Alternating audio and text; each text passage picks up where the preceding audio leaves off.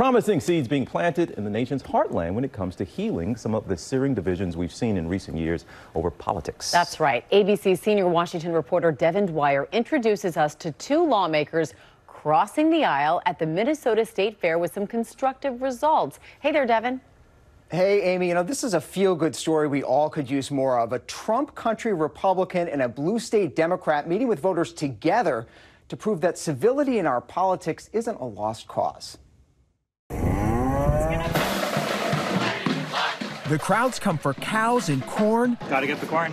Deep-fried candy bars, legendary butter sculptures, and a side of political straight talk. We're losing all of our rights. We're losing our choice. Do trans lives and black lives matter here? I think they do, more for some people than others.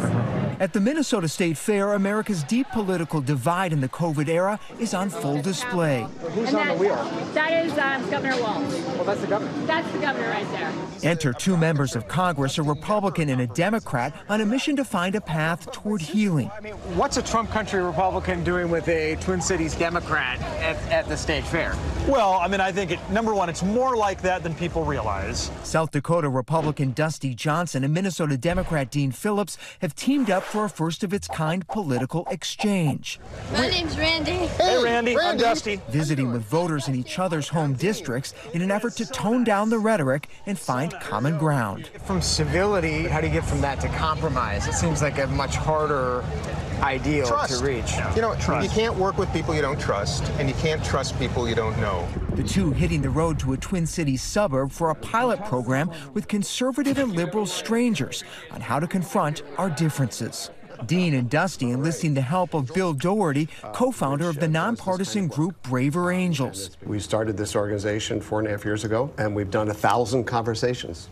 Doherty is a marriage therapist by trade. I've never seen politics invade the marriage like it has now. We heard for ourselves how our politics are straining our relationships. It's tragic for my son, and he doesn't see his cousins now. After the George Floyd, we came to some blows and discussions about the racial disparities. You can't go anywhere today without people looking at you, and before they even know who you are, they want to know, okay, is this person vaccinated? Is this person toting a gun? For 2 hours, the participants, with the congressman in the mix, sharing personal stories in search of mutual understanding. I literally had someone tell me that I have to be very careful if I put an American flag on my house, because I happen to live in a blue area, and when I put my American flag out, I look red.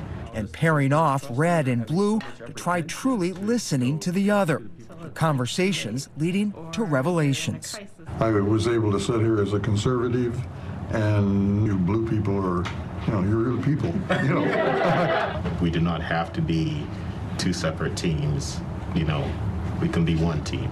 A call to get back to basics. People have to focus on what they have in common, what they care about together. As two political optimists in Congress try to help lead the way. I learn from him, he learns from me, and if that can be just a tiny bit of a seed that we metaphorically plant at the State Fair and tonight at our Common Ground tour, that's a darn good beginning. Now we just got to water it. Are those the Marthas? Water those seeds, guys. Love that. Congressman Phillips says he plans to visit Congressman Johnson's district in South Dakota soon. Meantime, the Bipartisan Policy Center, a group that organizes these trips, says they have 30 more planned for this fall. The idea being, Amy and TJ, that by spending time together, they'll build trust with one another and with voters, and remind all of us, of course, that civility takes practice and maybe a corn dog on the side. Okay, but that's just two guys here. This is just two. Is this really going to catch on? Is this a nice one-off story, or is there any hope this is going to expand in some way?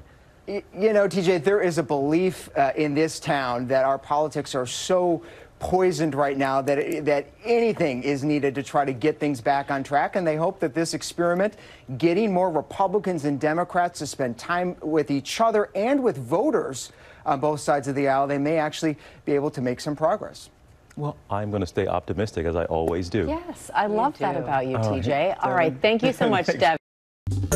Well, hey there, GMA fans. Robin Roberts here. Thanks for checking out our YouTube channel. Lots of great stuff here. So go on, click the subscribe button right over here to get more of awesome videos and content from GMA every day, anytime. We thank you for watching, and we'll see you in the morning on GMA.